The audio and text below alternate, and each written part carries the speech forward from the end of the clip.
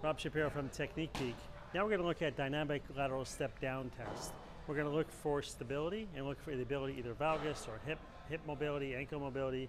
We're going to grade it. So the first thing we do is we tell our patients, put your hands on your hips, take your leg away, and you're going to step down. I'm looking for down from the system, looking for, does anything happen here? Does anything happen, does takes his arms off? Do you find the pelvis goes up or down? If he loses that control, then I go further down. His knee has to go over right over his second toe, come back up, and then this leg can't just drop to the floor, it has to control and just tap and come back up.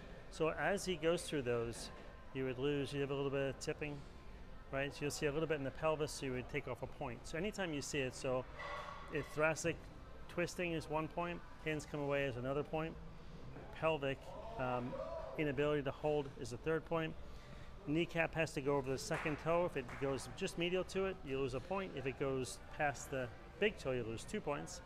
Or if you go and don't control it, you lose another point. So we're looking, you can lose up to 2 points and still be within normal limits. 2 to 3 to 4, moderate, anything above that needs more additional care.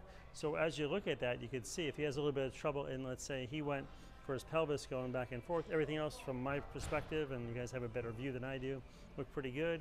It might make me look at maybe, let me check out his hip a little bit more. Is there some strength issue, deficits, or something else that feeds into it? So if he lost a point, let's say on that, he's still good, but I would still dive deeper in my, go to the table, do some more objective exam, maybe true hip abduction test, maybe called a hip sit test, which is isometric testing.